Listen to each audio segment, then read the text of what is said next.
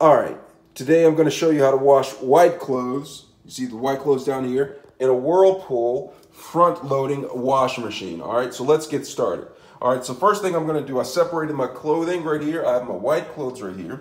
All right, and there is the front-loading washing machine by Whirlpool. All right, the first thing I'm going to do is, because this is like a medium-sized load, I'm going to add 2 pods directly to the washing machine. Next, I'm going to add chlorine-free OxiClean bleach to it. All right, I'm trying to whiten them up. So I'm gonna come in here and then I have to find the scoop in here.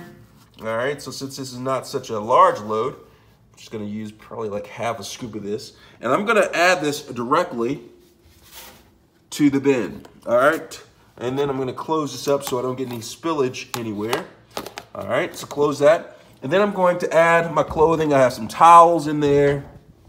I'm gonna add that to the washing machine.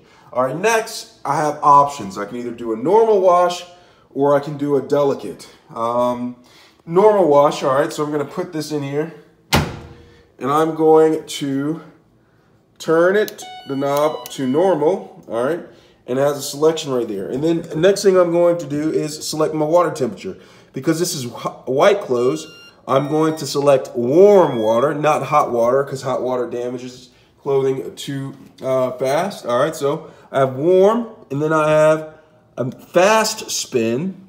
And I'm gonna change this to the soil level as being light, and then the extra rinse. All right, I have that going on. And then I'm just gonna press start.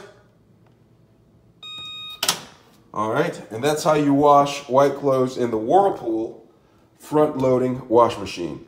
Let me know if you have any questions.